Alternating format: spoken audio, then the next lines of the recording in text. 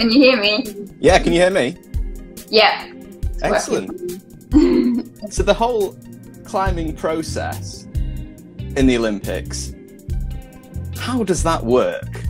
Yeah, it's slightly different. It's essentially, a combination of 3 disciplines. So you start with speed climbing, which is just like 100 meters of climbing. It's a race to the top. You can climb 15 meter walls in about 5 to 7 seconds or something ridiculous like that.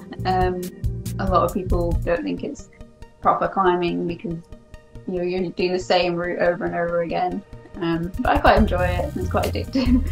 And then after speed climbing, they do boulder, which is kind of like problem solving essentially. It's just short climbs close to the ground above safety mats. So some of the hardest moves that the competitors will do will be in the boulder round. They get multiple attempts at the problems within like a set time period of a few minutes, and they have to do 4 boulders in qualifications and 3 in the final.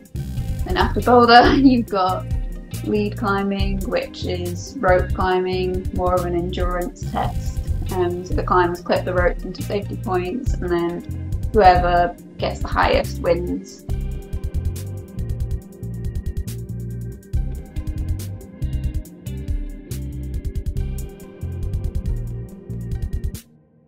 Yeah, so what your position just gets multiplied, and the lower the number you end up with, the better. So if you win all of them one by one, you get 1 point.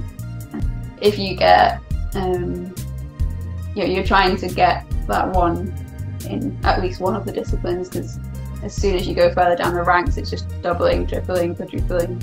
It's simple to understand. It's just getting used to following 3 different disciplines.